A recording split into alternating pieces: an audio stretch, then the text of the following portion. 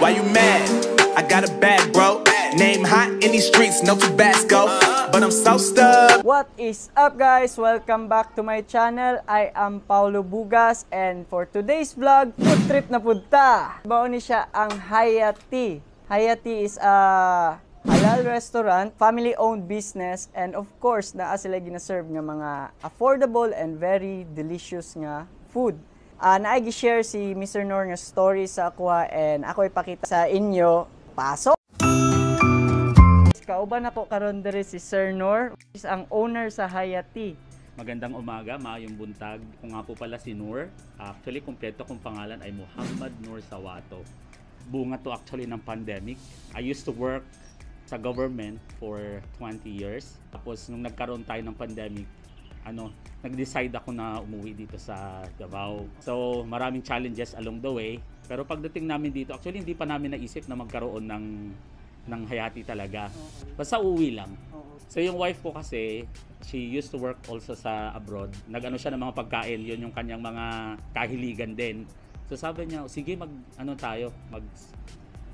try tayo magluto ng sarili nating fishball para matiyak natin na halal talaga itong i-offer natin. Kasi lahat naman gusto ng fishball, di ba? Pero being isang Muslim, parang nag-iisip tayo, safe ba tayo sa pagkain na to? So yun yung nag-inspire sa amin actually na, sige gawa tayo ng mga lutong bahay, simula tayo sa fishball, ganon. Tapos siguraduhin nating halal kasi yun yung ang client kasi natin because this is Muslim area. So mas marami yung Muslim dito. So sabi natin dapat sigurado nating halal yung pagkain. Karon, magulat na lang ta sa food nga ilang i-serve sa tuwa. And I am very excited kay according sa mga reviews and sa mga recommendations, the food is really good here. Thank you kay Sir Nor for having me here. And kay Ma'am Cathy, kay giubanan po ko ni Ma'am Cathy, very supportive sa mga travels na to. Thank you po kay Ma'am. And more to.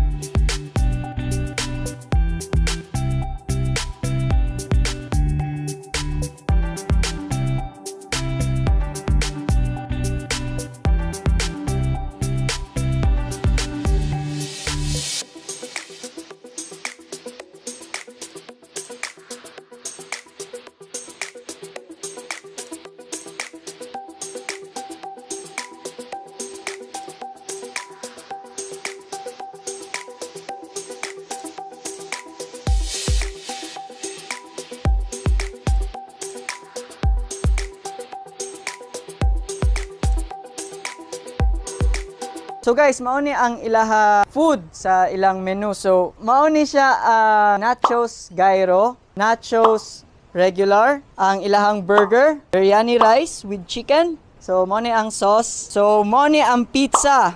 So garden fresh na toppings, Hawaiian nga naay cheese overload, and mauni lang shawarma rice. Tanawa guys, unsa kadaghan ang isa ka serving, and mauni ilahang pita shawarma. Guys, everything here is homemade, from nachos, sa patty, sa rice, pizza, everything is homemade. So, it's a must try gyud. If ever na mo'y chance, makaagi mo diri sa Pantukan, maka-visit mo, check out Hayaattea guys. Habab na! Wow, thank you! And what's nice about Hayaattea guys, naa sila'y milk me bar pod, nara sa beach side. So, pwede ra gid mo mag-chill. Of course, magpasalamat ta kay Ma'am Cathy. Thank you kay Ma'am Cathy. So guys, try natin ng garden fresh.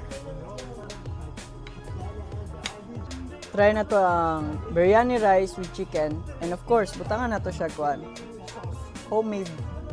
Homemade na sauce nila.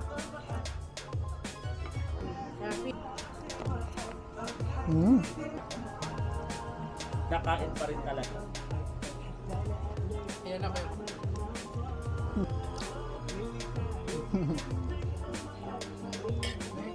Shawarma.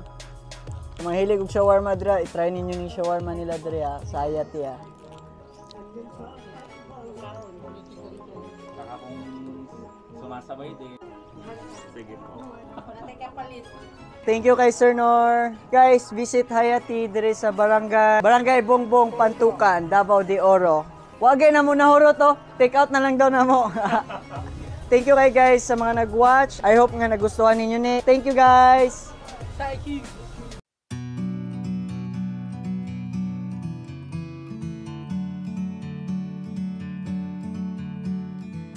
Why you mad? I got a bag, bro. Name hot in these streets, no Tabasco.